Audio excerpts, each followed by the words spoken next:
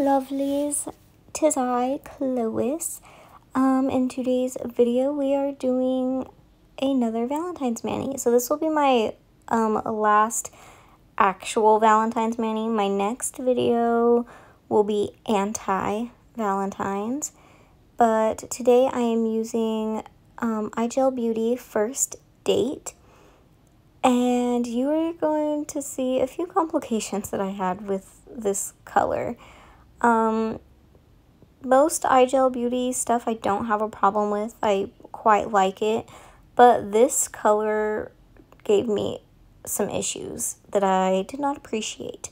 So I rolled my jar around to swirl the powder, mix it all up and everything beforehand, which I usually do before I start a mani or a video or whatever. I'll roll my jar around and try and mix up the powder some and then start. And so I did that, and I was still finding some like random lighter spots and darker spots in this color. So you see me stir it again, and I end up, after the first layer, I scrubbied the powder off, and I was still seeing some random and weird like opacity issues. Some places were darker, some places were lighter, some places were still bald. It was kind of a mess, and I don't know, it was just kind of a mess. And so when I went in with my second layer, I wasn't sure if I was going to end up stopping after my second layer or end up needing a third layer of this color, but it was a little bit of a mess. So I'm going to let y'all watch this, and I'll be back for the second layer.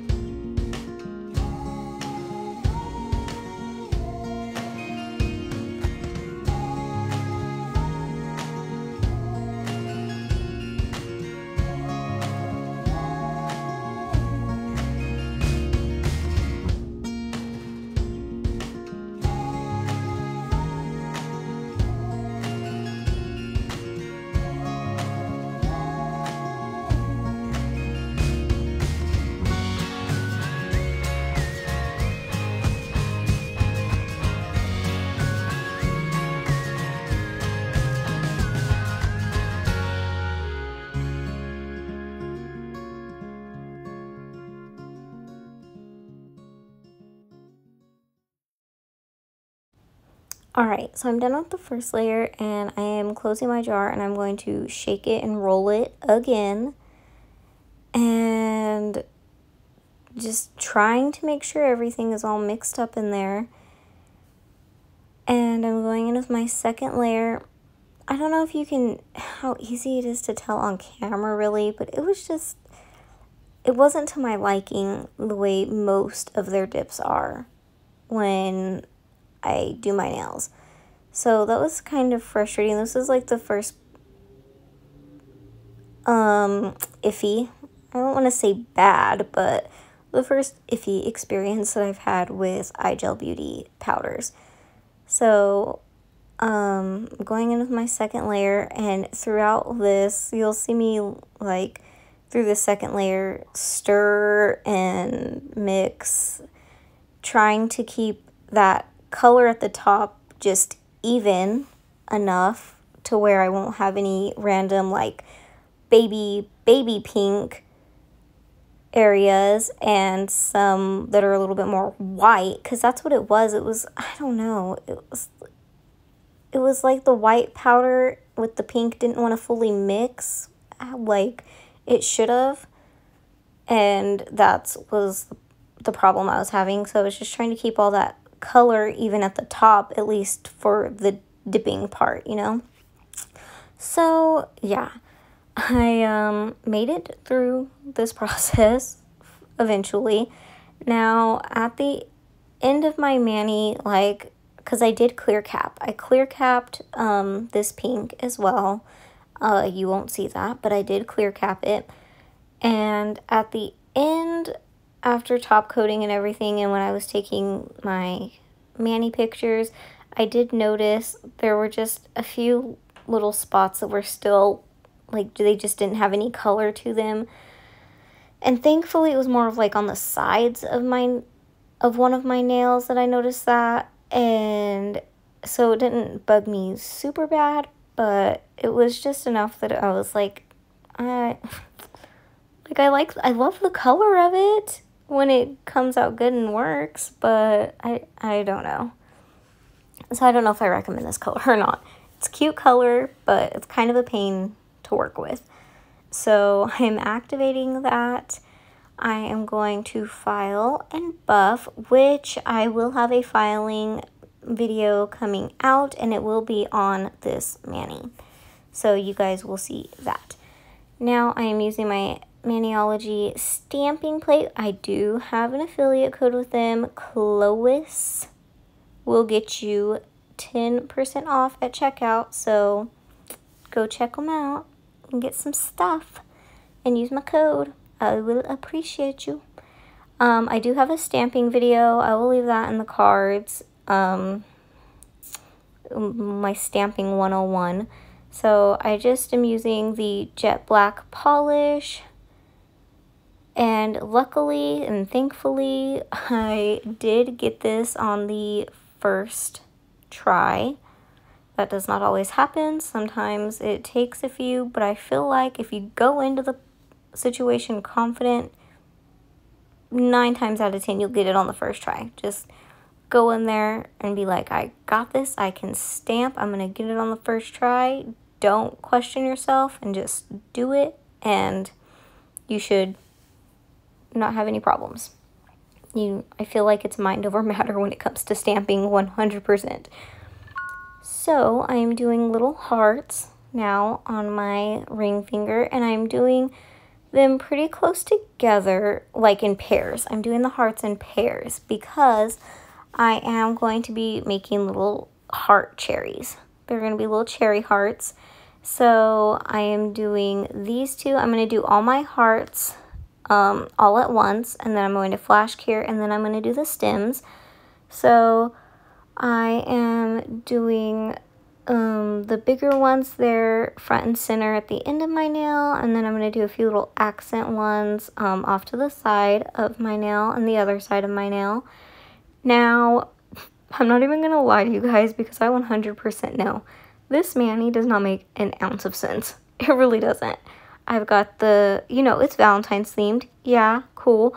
But what I was thinking with the whole jar of hearts and cherry hearts, and then this random situation that you're going to see here in a minute on the middle finger with black, red, and the green to try, like, I don't know. So I flash cured my hearts. Now I'm going in with my green, and when I'm done with my green, with the stems, I'm just pulling them from the center of the heart up and connecting them. So they're like little, you know, 2 little cherries. And then I'm going to cure that for a full minute. So this finger was the finger that, oh, these hearts. I did not like the way it was coming out, so I ended up wiping it off, and I did this fingernail took me the longest. It really did. I didn't have any problems stamping, any problems with the cherries. No, this finger was like out to get me. So I am trying to do a heart somewhat in the center of my nail. And I don't know. It didn't go the way that I wanted it to, and then I finally got it right. I wiped this heart off. I didn't show you every time that I wiped it off, but I wiped it off like 3 or 4 times before I finally got it the way I wanted it. And then after that, I did flash cure it. I flash cured it because I did not want it to go anywhere. So I cured it, and now I was trying to write love across my nail, and that wasn't coming out the way I wanted it to. I tried it a few different ways. I even tried it with a different brush. I was trying to make another little heart for the V to try and see. So I ended up just wiping that off a few different times. And when I wipe off the gel, I just use alcohol and a paper towel. That's all I use. Alcohol and a paper towel. And just wipe it off. It just... See, I'm using my different brush. Like, I just couldn't get it right. So I ended up calling it quits on that whole situation and decided I'll just do this finger full of hearts. So I start off with black hearts, randomly littler. I wanted the red heart to be the star of the show. So I'm going in with little accent hearts around it. And I'm doing black, and then I am going to add green.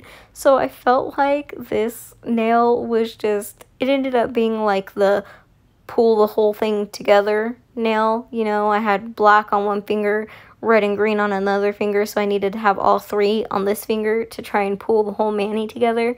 So it was a little bit of a mess, and yeah, I 100% was all over the place with this mani. And at the end, did I like it? I did. Was I still a little irritated that I didn't know fully what I was doing when I did it? Yes, but it was fine. I'm kind of a mixed up, jumbled up person anyways, so, you know, why not let my nails express that too? You know, that's just how it is. So I'm doing something very different today. And I'm going to be doing matte nails with actual matte nail gel polish. I'm not going to be buffing my top coat to get it matte. I'm going to legitimately be using gel matte polish. So this is the Model 1's matte gel polish. And I didn't have any issues with this, surprisingly.